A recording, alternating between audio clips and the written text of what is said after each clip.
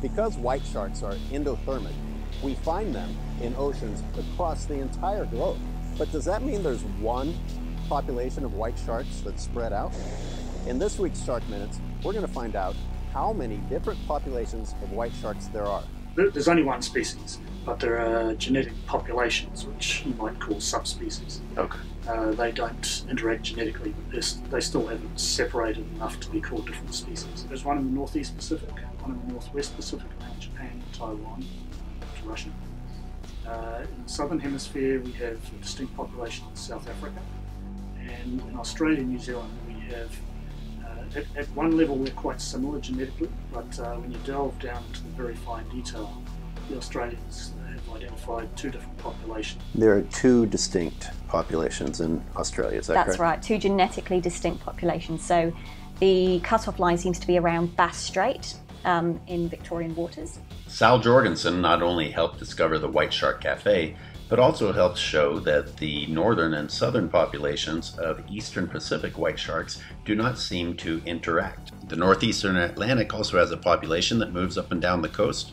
The Mediterranean has a population, and South Africa has at least one population.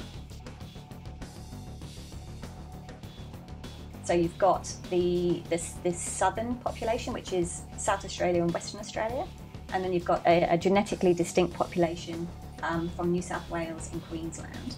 Tracking studies have showed that those sharks that have been tagged in New South Wales have travelled some as far as New Zealand. But whilst there isn't genetic mixing between those two populations, there is some small degree of physical mixing. So we have had sharks that we've tagged here in SA that have travelled through to New South Wales, up to Queensland. We had one recently that we satellite tagged that travelled and hung around in Victoria for a long time and then headed down to the Tasmanian western coast. But Tasmania doesn't have its own. No, it doesn't. That's part of the eastern population. When I spoke to Malcolm Francis in Wellington, he said that New Zealand has two genetic populations and Australia has two genetic populations. That's right. So in this part of the world, there are 4 genetic populations of white sharks? That's right. So far we don't have enough information to know in New Zealand, but our tagging data shows that when we tag animals at Stewart Island in the south, Chatham Islands in the east of New Zealand, they never directly interact. They don't swim from one of those islands to the other. So we think we may have 2 populations here as well. We haven't done the genetics work to confirm that. Quick point of clarification. 2 groups of sharks in one major area that do not physically interact does not necessarily mean genetically independent sharks.